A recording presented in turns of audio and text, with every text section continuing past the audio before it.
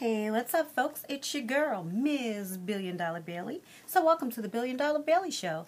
And I just wanted to do a really quick update on this here wig. So the wig that I'm wearing, you can check it out in another one of my YouTube videos in its natural state. And it is the Cambodian 18-inch wig. And I got it from uniwigs.com. I got this back in end of December, beginning of January. So, and I've actually made this. It is 18 inches. I've made this my everyday go-to wig. I'm kind of lazy. So, did I just admit to being lazy on? Okay, whatever.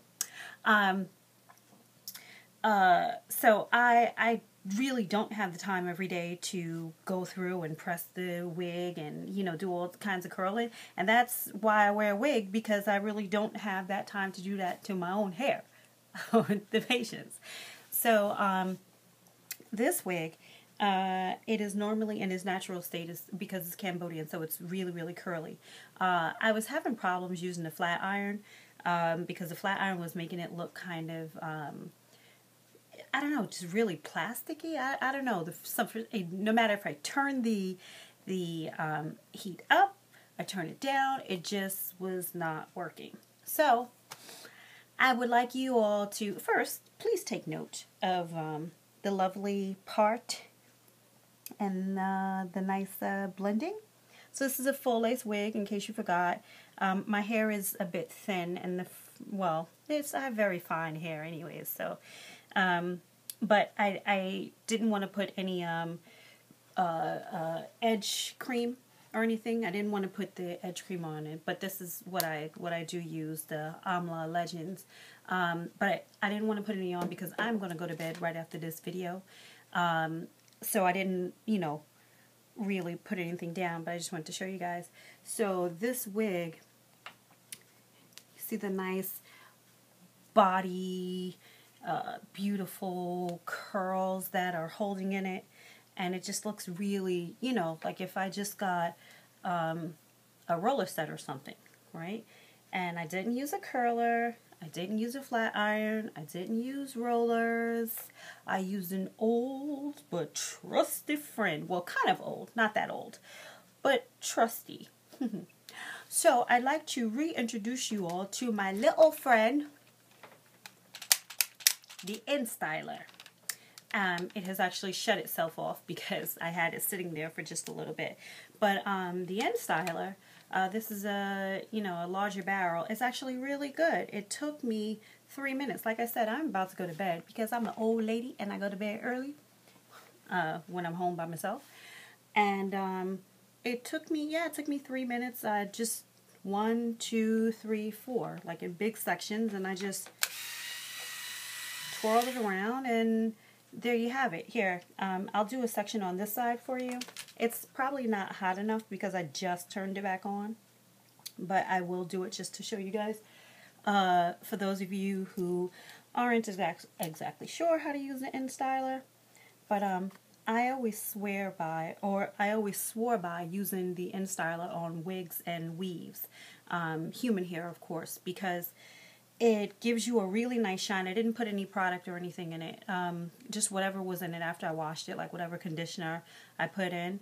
And I did give this wig a bleach bath a couple of days ago, just because I was experimenting and I didn't want to use one of my newer wigs. And it actually came out really good. So anyways, depending on, and I'm going to talk loudly because the only problem with the instyler is that it's loud. Hope you can hear me. So you start it wherever you want the curl, you know, and you just twirl it around. If you watched my hand, you'll see what I was doing. And look at that. Nice big curl. Did you see that? Nice big curl. I'm letting it cool while I talk to you. So that's why I haven't pulled it down yet. But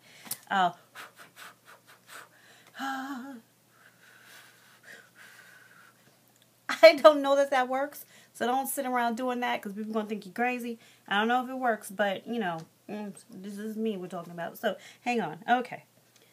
And then I just, ooh. Well, would you look at that? Well, looky look. You know, so voila. There it is. And if you just continue doing that, let's do another one.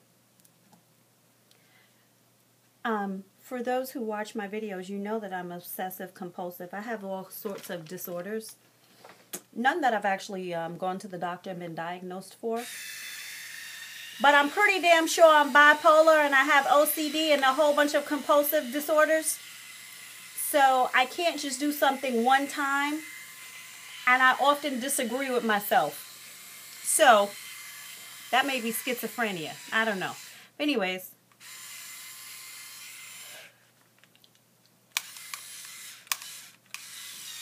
I want to be like the girl who burnt the hair out during the tutorial. Maybe the little girl. I'm sorry, little young lady, if you're watching. That was tragic. Did you do that on purpose?